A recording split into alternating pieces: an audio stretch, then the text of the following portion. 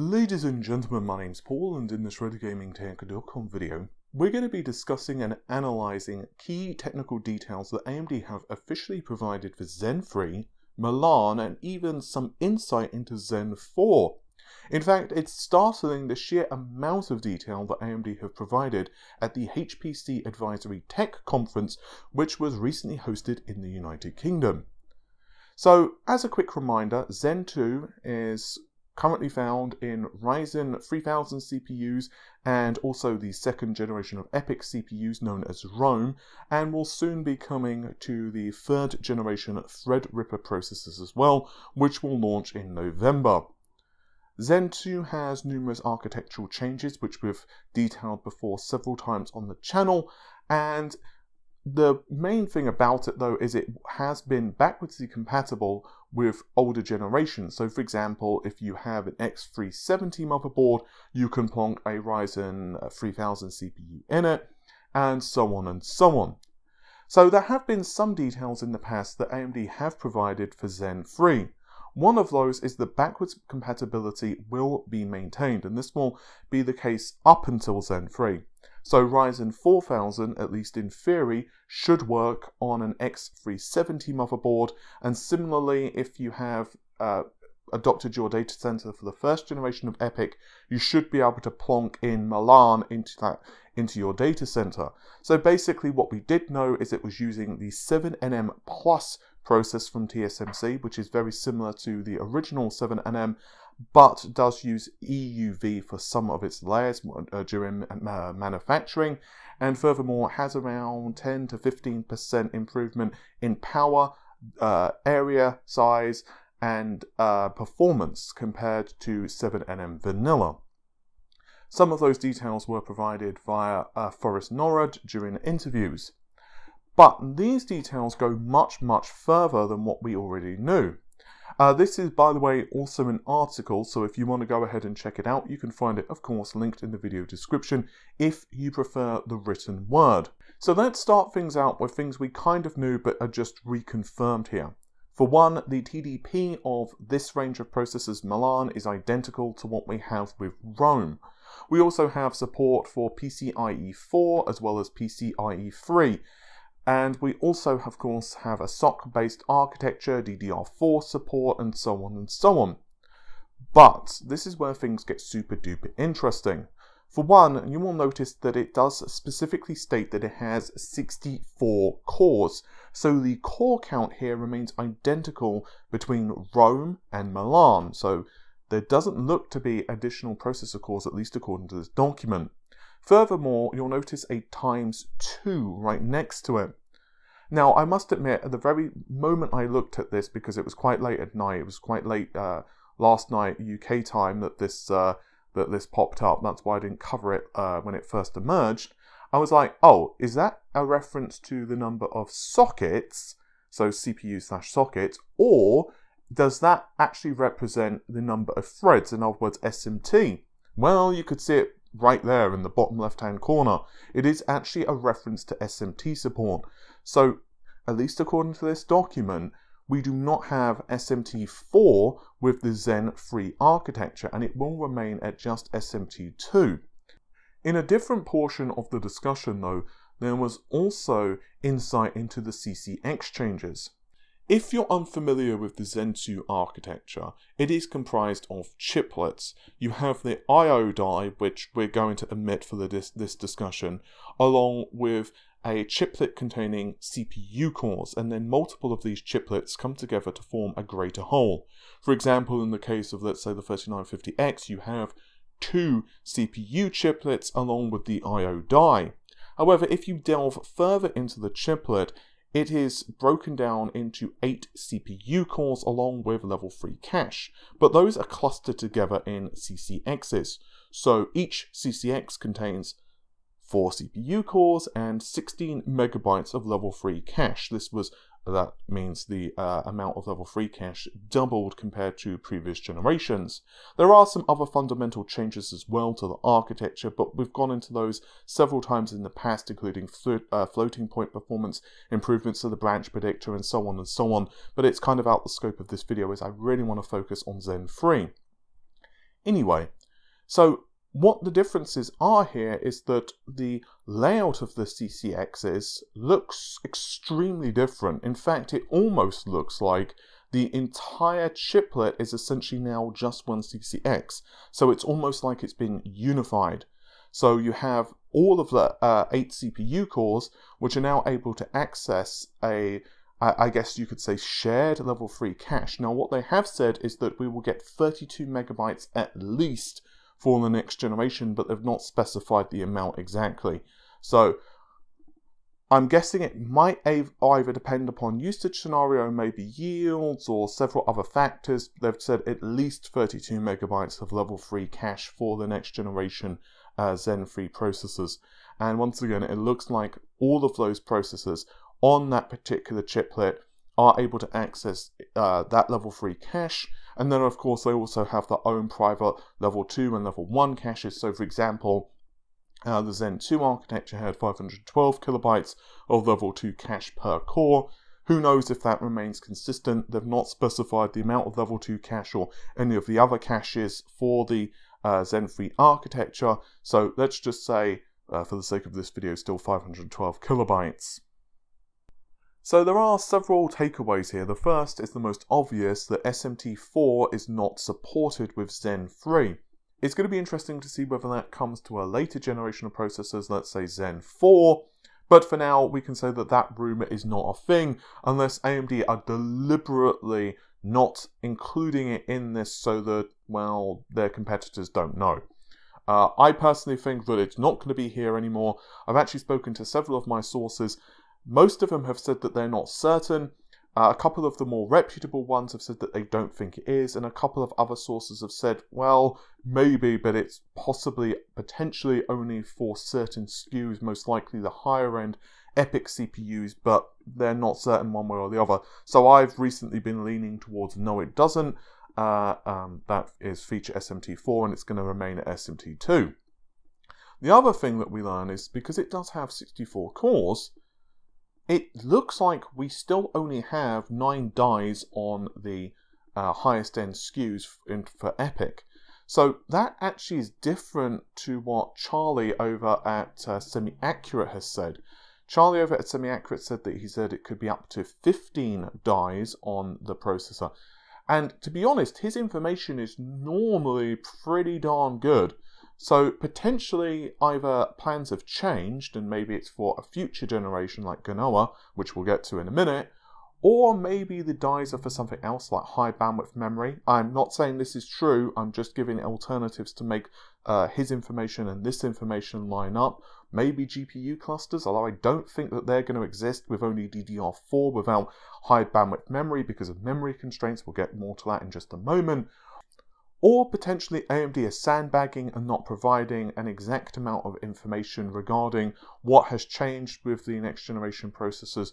And as always, all we can do is wait and see until either leaks occur or AMD officially confirm something. So getting back to the whole DDR4 thing, I'm kind of unsurprised that the core count remains identical if we don't have some form of high bandwidth memory or something else on board.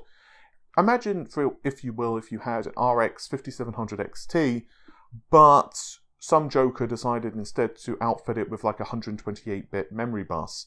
Or you had an RTX 2080 Ti and someone said, that's fine just having GDDR5 memory on a 192-bit bus. You wouldn't buy it if it still had the same number of CUDA cores, right? Because you and I both know it's going to be significantly constrained by memory bandwidth. Basically, CPU cores and clock frequency is great, but if you can't feed them, it doesn't matter the number of CPU cores you have.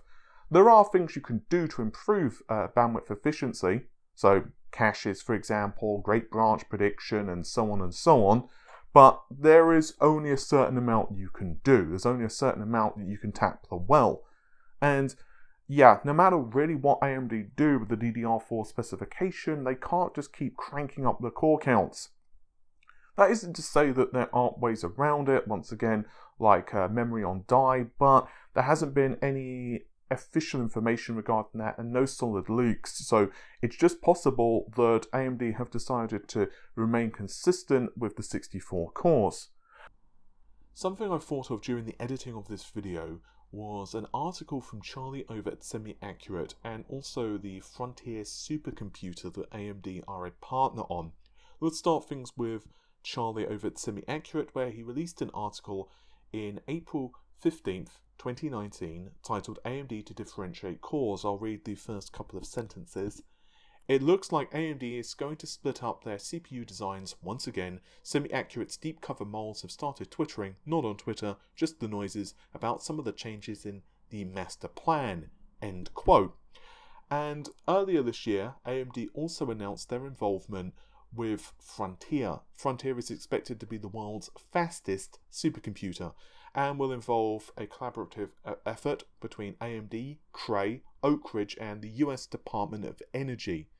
And they've basically said it's going to be an exascale endeavour and is going to be extremely powerful. Why AMD? AMD is proven provider of both processor and graphics technology, creating intelligent ecosystems that work efficiently. 4 key AMD technologies will be leveraged: EPYC, Radeon Instinct Accelerators, Infinity Fabric Technologies, and ROCm, Radeon Open Ecosystem, an open software ecosystem for heterogeneous compute. And then you can learn further about the processors and hardware which is found in it, although they've not given all of the details. For EPYC processors, they've said our EPYC processors are driving a new era in the data center, and the Frontier system will be utilizing a custom EPYC CPU optimized for high performance computing and AI computation. Furthermore, AMD released an official slide which said, well, basically the same thing. High performance CPU customized for HPC, custom AMD EPYC processors optimized for HPC and AI, utilizes future Zen cores, high performance architecture, and AI optimized for supercomputing workloads, and that's about it. Potentially what we're going to have is a series of CPUs which will be designed specifically for the purposes of New Frontier, which will be based on the Zen 3 architecture. Potentially, therefore, that could be the reason that we're hearing rumours of 15 chiplets and SMT-4. Maybe those are features which will be found in Frontier and other specific customers by AMD, but at large this will not be a feature which is found in the general, if you can call EPYC general, lineup of processors from the company. This is pure speculation on my part, but it's an interesting thought. The next generation, though, Zen 4, is still currently being in the design phase. So they actually said during the conference that if you want additional features, now's actually a really good time to kind of pipe up and be like, hey, could you make this, make my bed in the morning, please? That would be pretty spiffy. Being serious for a moment, though, they haven't actually outright said it supports DDR5. They've said it's next generation memory standards. But realistically, DDR5 is the only one that makes any sense. They've also said that it's probably going to release in 2022, which once again is kind of like the time frame we knew about anyway. They've also not given details regarding the core counts or changes to the actual architecture. That's probably because a lot of that stuff is still in flux.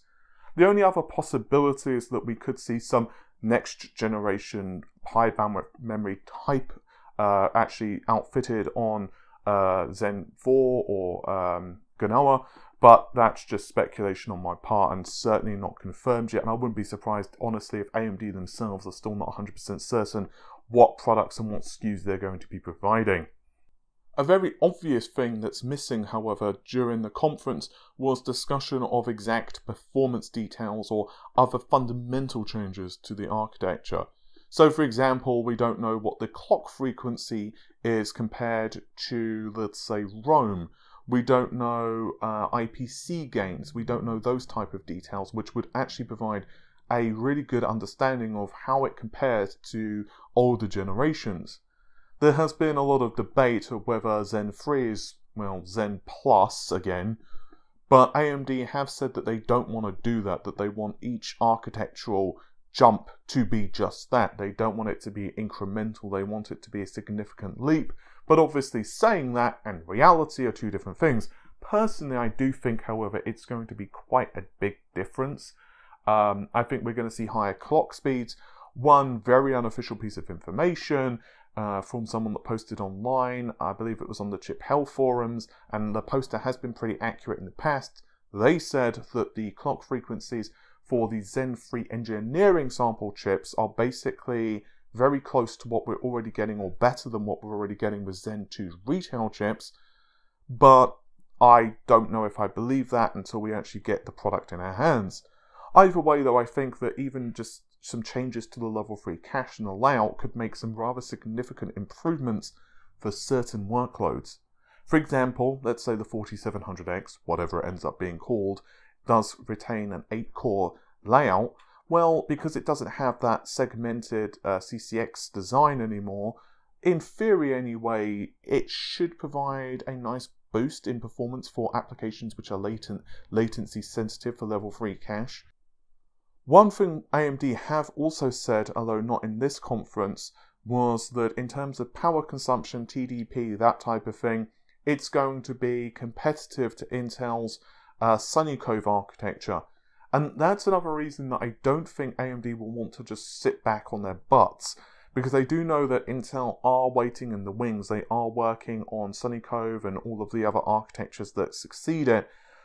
AMD are making significant gains at the moment in market share, particularly in the server market, which is extremely lucrative, but they need to continue the pressure on Intel. So it's kind of like, although AMD may have a technical advantage in many areas, they don't have a market share advantage. So it's their job right now to continue the pressure and continue to win customers over. Anyway, hopefully you've enjoyed the video. If you did, then the normal stuff: like, share, comment and subscribe. And you can also once again check out the article linked in the video description along with our social media. But take care of yourselves. Bye for now.